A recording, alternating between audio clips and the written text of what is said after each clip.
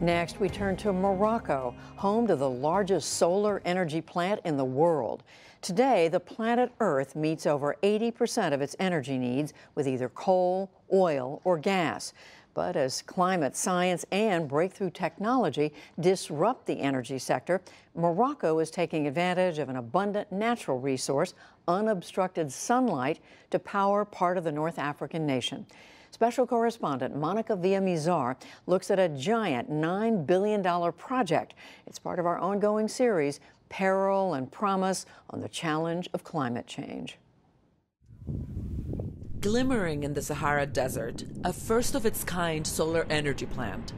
Noor, which means light in Arabic, is so vast it can be seen from space. From the air, it's an ocean of reflective mirrors.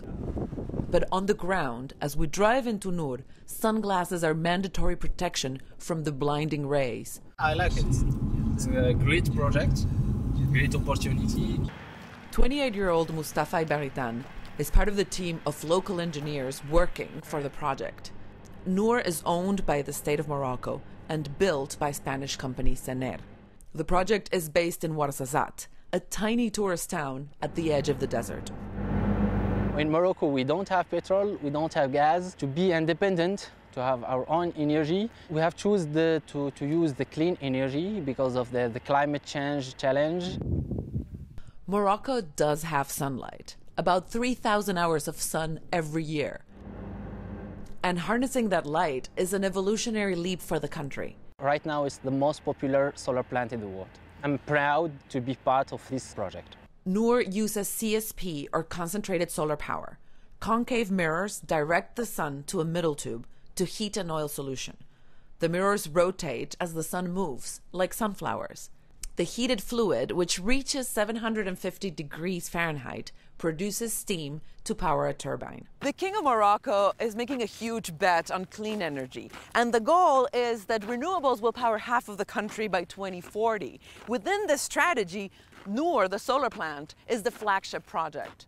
The North African nation says it wants to be the Saudi Arabia of solar energy, tapping its vast solar reserve.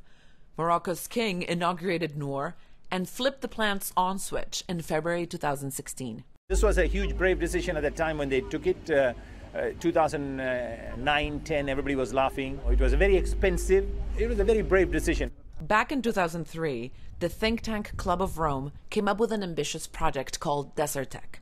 The idea: harness solar energy across the Sahara to power all of Europe. Desertec set the guidelines on how to produce renewable energy in the desert to supply electricity to Europe.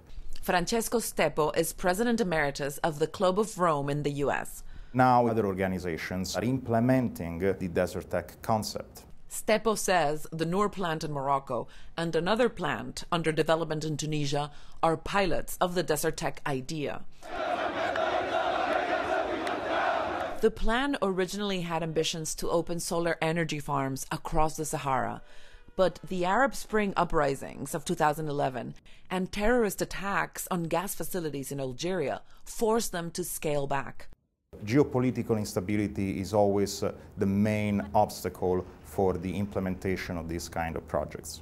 Renewable energy continues to be the fastest growing segment of the energy space. Sarah Ladislaw is a senior fellow at the Center for Strategic and International Studies. She says there's economic risk to any new large infrastructure technology. Downside with any project that is groundbreaking is that you're going to experience cost or logistical or technological or market-based hurdles that you might not have expected. The upside is that once you've done it, then we know more about the cost and the ability for those costs to decline over a period of time. CSP's critics say it isn't cost-effective. Noor's price tag was $9 billion. Long-term, it could recover the investment if the technology doesn't become outdated too quickly. Before the government of Morocco started building the Noor plant in the town of Ouarzazate, the area was best known as a tourist stop with breathtaking sights and its own miniature version of Hollywood. Game of Thrones, Gladiator, and Lawrence of Arabia were all filmed here. He's looking at you, kid. The classic Casablanca actually hinted at why concentrated solar power technology is a challenge to implement in Morocco. It requires vast amounts of water. I came to Casablanca for the waters. The waters? What waters? We're in the desert. I was misinformed. Engineer Moisinait Ali showed us this man-made lake that was built just so Noor could operate. He said the reservoir addresses the plant's water demands. The solar complex uses about 6 million cubic feet of water each year, and that's about 1% of the storage capacity of the lake. It distributes the water to all the plant on site.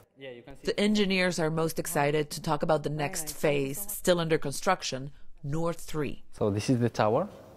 After the construction, it will be the highest building in Africa with 246 meters. The tower looms over Noor 3. It will incorporate a newer technology where flat mirrors bounce the sun's rays to the tip of the tower. So here in Noor 3 we have around 7,000 mirrors. The solar energy is stored in molten salt, which means the plant can keep making electricity for 7 hours after sunset. When it's finished later this year, Noor will provide electricity to over 2 million people. It has generated high expectations for Morocco and the future of solar power. For the PBS NewsHour, I'm Monica Villamizar in Ouarzazate, Morocco.